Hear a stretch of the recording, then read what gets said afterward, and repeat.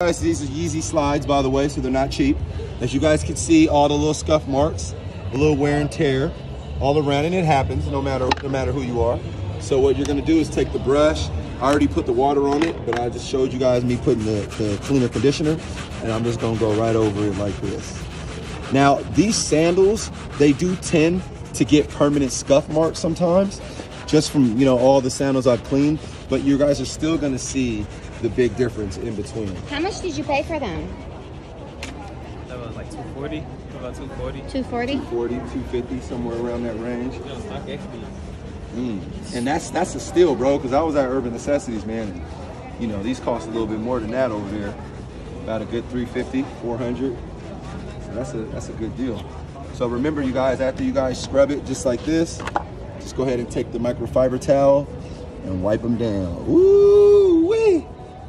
All them scuff marks came up, man. So if you guys got these, or if you got the Croc looking ones, you can clean those. You can clean the regular Yeezys, the Jordans, Chuck Taylor's Vans. It don't matter. It'll clean it up. Now, before I do your other one, because you know I ain't gonna let you walk around half clean, put this one real quick next to the other one. Right here? And we can put it right here. Look at that, y'all. So you can see no dirt, no scuff marks around the sides. But over, you was hooping it is? Yeah. You shooting around at them? Yeah, bro. Let me do the other one real quick. It's crazy as hell, bro. The universe, bro, crazy as fuck, bro. Right? Oh.